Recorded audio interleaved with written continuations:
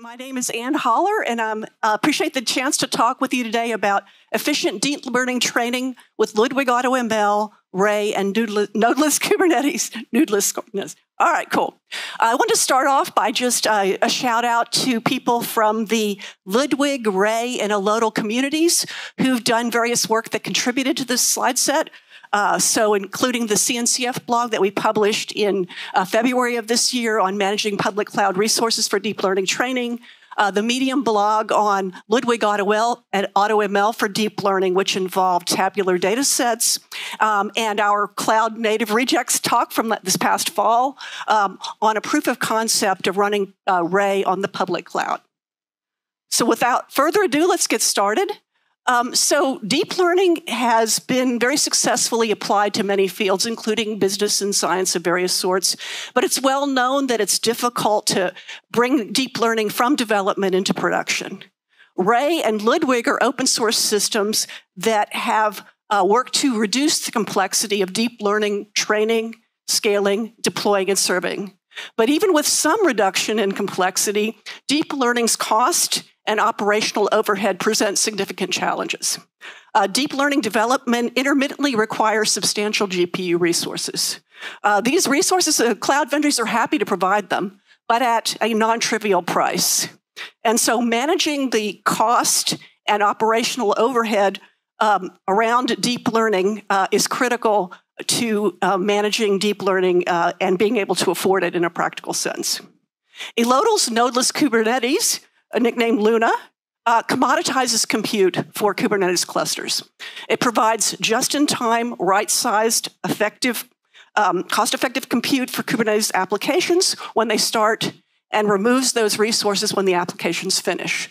So Alodal's technology is targeted at this problem of managing public cloud resources judiciously. So let's marry the two and bring in Ludwig and Ray running on public cloud Kubernetes clusters using Luna as the smart cluster provisioner. So that's the topic of this talk. And so we'll show experiments that using Ludwig deep learning automatic ML training it showed sizable improvements in efficiency and usability running them on Kubernetes clusters in the cloud using Luna versus running them the default way I was doing it before I got educated. So you'll see that it basically lowered operational overhead while improving elapsed time by 61%, computing costs by 54%, and idle Ray cluster costs by 66%, with no reduction in the performance quality of the models. Just a little background information on Ludwig and Ray. So Ludwig is an open source deep learning framework for end-to-end machine learning that supports a variety of things. It operates on a declarative YAML interface, eliminating the need to write code, and typically deep learning requires a lot of code. It scales up to out-of-memory data sets and multi-node clusters using Horobot and Ray. It allows you to experiment with different model hyperparameters using RayTune. We'll talk about that today. And it allows you to serve in production using MLflow. Ray is an open source distributed execution framework that targets large-scale machine learning applications, such as the ones that Ludwig is training. It performs automatic parallelization of Python code with minimal code changes to the serial code. It includes many libraries. We'll just focus on the RayTune library today. And it supports deployment in various environments directly onto AWS VMs is one, and of course on public cloud Kubernetes clusters is on another. These are two things we'll talk about today. To continue to push the envelope of decreasing the complexity of deep learning, Ludwig recently introduced AutoML functionality. The idea of AutoML functionality is that you, as the person developing a deep learning model, you just give Ludwig AutoML your data set, the target column you want to predict, and a time budget for doing hyperparameter search. And Ludwig AutoML infers the data types of all the columns in your input data set. It chooses a deep learning model architecture for you. It selects the search parameters and ranges for those search parameters, and it runs a RayTune hyperparameter search for you on RayTune GPU workers. And it outputs the best tuned model it found along with all the models it found. It returns these models in the form of standard models. So it's choosing well-understood models that you'll be able to reason about as the user. And you'll be able to observe flexibly in many environments because they're well-understood models. And it returns the training configs that you used to produce those models. So you can, as a human, see what it did.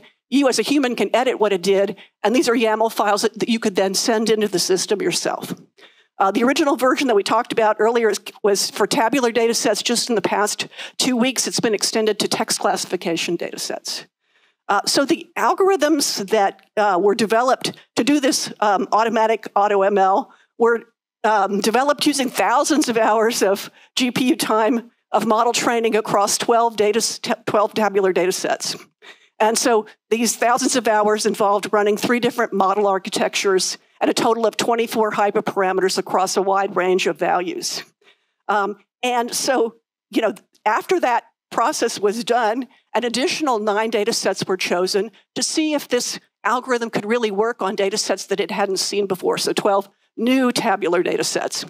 With those 12 new 9 new tabular data sets after the 12, with these 9 new data sets within a 2-hour time budget, AutoML could give you accuracy competitive with publicly reported, manually tuned models. And I can guarantee you those folks spend more than 2 hours developing those models.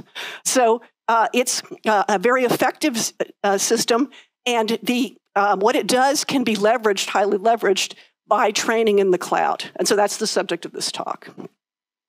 And the final piece of the puzzle is the Luna functionality for doing flexible resource management for Kubernetes clusters in the cloud. So Luna is a smart cluster provisioner that runs in standard Kubernetes clusters. It's monitoring for pending pod creation requests. It's adding additional compute to those clusters as needed to satisfy those requests. That compute can be VMs on demand or spot. It can be serverless compute like AWS Fargate. And it chooses that compute based on the current availability in the cloud, based on cost in the cloud, and based on other user-specific requirements. You may have requirements around the kind of GPU you want, for example, for machine learning workloads, and you can convey that to Luna. And it's on an ongoing basis. It's monitoring node usage, and it's able to remove compute from the Kubernetes cluster when it's no longer needed. So Luna is comparable to Kubernetes cluster autoscaler, but it provides more flexible node selection without the need to create and maintain what can often be hundreds of node groups to have the full flexibility for a particular cloud vendor. It's somewhat similar to AWS Carpenter, but it works across cloud vendors. It provides the ability to do instance family exclusion, and it supports deterministic application of placement rules. So that's the background. Let's go into the experiments. So basically, of those 9 data sets we used to validate the functionality of AutoML, we chose 3 to show the difference between the way I was originally doing this validation and what's possible using the public cloud with Luna. So for those 3 data sets, they were run with a training budget of 1 hour, 2 hour, and 4 hour timeframes. And they were run on a baseline Ray cluster that was deployed directly on EC2 in VMs. And they were run in 2 cluster configurations on the public cloud using Luna. So we will look at these 3 configurations. We'll compare elapsed time, workload, and idle compute cost, and the operational complexity of dealing with these things. And we'll give an overview first, and then we'll deep dive each one. So the top is what I was originally doing. And this is how I validated the 9 data sets. Worked well with AutoML. So I deployed a 3-node cluster directly on AWS VMs. I used NVIDIA T4 VMs because they work well for this workload. These workloads are very sensitive to the kind of GPU you use. This is a very cost-effective GPU for this workload. And you see that the head and the 2 workers are all GPU-enabled, meaning the head can also run a training job. Alternative number 1 is instead of deploying directly onto AWS VMs, the variable size Ray cluster is deployed onto a Kubernetes cluster in the cloud. And that Kubernetes cluster has got Luna, the Nodeless technology running in it. And so when that cluster is deployed, it's a variable size cluster, so only the head is deployed. And in fact, Luna goes and fetches a VM that's appropriate to run that head, which is GPU-enabled node. And then as the workload is running, the Ray autoscaler will add nodes to the cluster, the Ray cluster, when they're needed, and Luna will go and find the right compute to add to the Kubernetes cluster to satisfy what the Ray autoscaler is looking for. And when the Ray autoscaler realizes the workers are not busy, it will remove them, and then Luna will remove them from the Kubernetes cluster. The second alternative is just like the first, except the head node is CPU only. So in this case, when the nodes are all quiescent, when there's nothing running in the Ray cluster, there's only a CPU node running rather than having that GPU node running, which is cheaper. So why did I run this way? Why was this my baseline? Well, there's three different things that were nice from the standpoint of someone starting out running a Ray cluster. One was I wanted a standardized amount of compute for the AutoML time budget. So if you're going to run AutoML for 1 hour, 2 hours, or 4 hours, you need to know how much compute backs that up. And so there was a standard idea. There were 3 nodes of a certain type of GPU, and that was the standard for running that AutoML budget. The second is I wanted to control operational complexity. I didn't want to worry about whether I got a legitimate run. I wanted to believe that when I ran for 1 hour, 2 hours, and 4 hours, that the entire time budget had the compute I expected backing it up.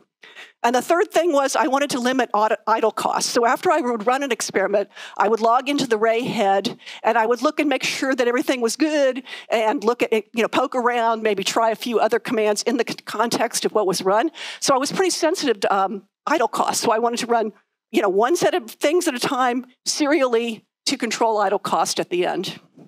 And so given all these constraints, G4DN means T4 GPUs, which is what's key for this workload. 4x large had better availability than the cheaper versions. So 4x large is outside of the GPU. It's how much CPU memory there is and so on. 3 nodes, because I knew that standard amount of compute power could handle the auto-tune jobs, which run up to 10 trials. So I had a good sense that that would satisfy these kinds of time budgets. Fixed size, because I didn't want to worry that I tried to crank up the cluster and the nodes wouldn't be there, like if I used the autoscaler. And non-spot, because I didn't want the instances to go away or I wouldn't get a legit run. And finally, as we already said, a single job at a time. So with this budget, I'm trying to move. Sorry, I'm trying to, here we go. All right, so what happened? So this is our baseline. So at our baseline, of course, as we expect, the accuracy is competitive with the externally reported models. The elapsed time was 22.6 hours. So you might say, well, why wasn't the elapsed time 21 hours? Like 3 times 1 plus 3 times 2 plus 3 times 4. The extra 1.6 hours was setup time where the head loads in the data set and divvies it out to the different Ray workers. And also the best model for each trial is evaluated on the head after the Ray job is over. So that's where the extra 1.6 hours comes from. So running for 22.6 hours on G4DN 4X large, they cost $1.204 an hour. So that was $81.631, and my idle cost is $3.612 an hour. So kind of cool, but it would be nice to not have to wait 22.6 hours for the results. That would be great. It would be nice to have less idle cost than what we saw. And it would be really nice if we could also save some time, some cost on the workload itself. And of course, the obvious choice would have been to run the Ray autoscaler, but I didn't want to do that initially because I couldn't trust that it would find the kind of instances I wanted at runtime, because you have to kind of hard code what it's looking for. But once you move to the Kubernetes world, you don't hard code the kind of instance you're looking for. You just express what resources are needed. And then when Ray autoscaler asks for those resources in Kubernetes, then Luna can step in and grab them for me. And of course, Luna could bring things down when they're not needed anymore. So this is cool. And it's pretty obvious this is going to help me be able to run 3 jobs at a time for 1 hour, 3 jobs at a time, 2 hours, 3 jobs at a time for 4 hours. And so I'm going to save elapsed time, and I'm definitely going to save idle cost. But am I going to save that much during the workload? Like, I wasn't sure how to think about that. Certainly, I'm going to save the 1.6 hours of time that only the head is needed. But what about the other 21 hours? Well, it turns out there actually is a lot of savings there. So one of the things that AutoML does is run the Ray tune with this thing called the async hyperband scheduler. And what that does is it looks at the trials that are going on in parallel, and it discontinues ones that aren't giving good results compared to the ones it's already seen. And so as it turns out, it's bringing down a lot of trials of those 10 max trials that are run for an AutoML job. And so you don't really need 3 workers, because once there's fewer than 3 trials left, you don't need 3 workers to run that workload. So if you look here, sorry, I'm having trouble with getting this thing to go forward.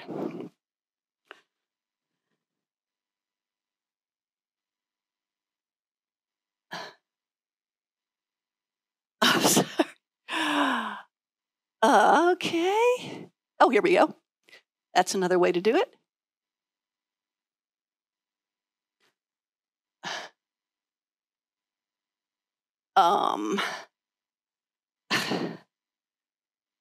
Okay, so if you,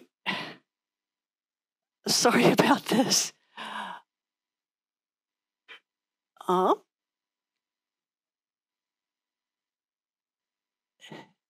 it's not moving forward.